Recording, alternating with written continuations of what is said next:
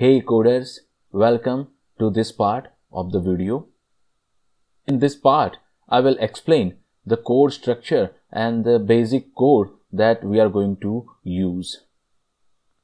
The code shown in this video is available on my GitHub and the link is in the description. You can download the code from this button. I have already downloaded the code and saved it on my local disk and opened the folder with Visual Studio Code.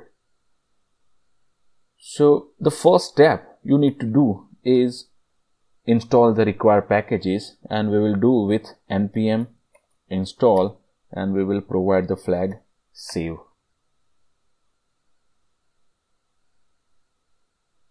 Let me clear the screen. The entry point for this code is under source index file. This index file is a Express web app, and here we provide the port, here the routes, and at this point we start the server. Second, we have routes. We have two routes. One is home route. This home route is to just make sure the application is running. And second, Dialogflow route. So any Dialogflow request will come here. We have imported the controller here.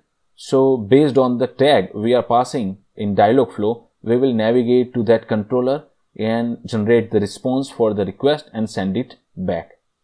So when we go to controller, we have three files. One, this is the controller, sample controller, which will handle the request.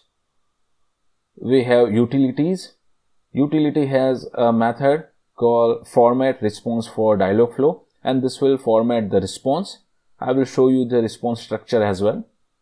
And the third file is just an export file for all other controller file. So let me start the project.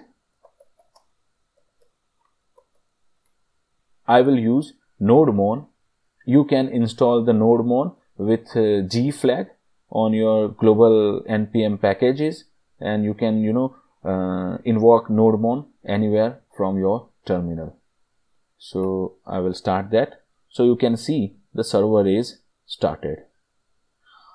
There is one more thing we will need is ngrok. Since this server is running on our local host, Dialogflow will not be able to send requests on our local host. We need to expose our local host to internet with some tunneling tool, and we are going to use ngrok. You can install ngrok for your desired system. Once you install it, what you can do is that invoke ngrok with this command ngrok http and the port number. Make sure the port number is the same used in this index.js file. So I'll run this. So now our local server and ngrok both are running. Let's move to the next section where we connect this webhook to Dialogflow agent. See you in the next part of the video.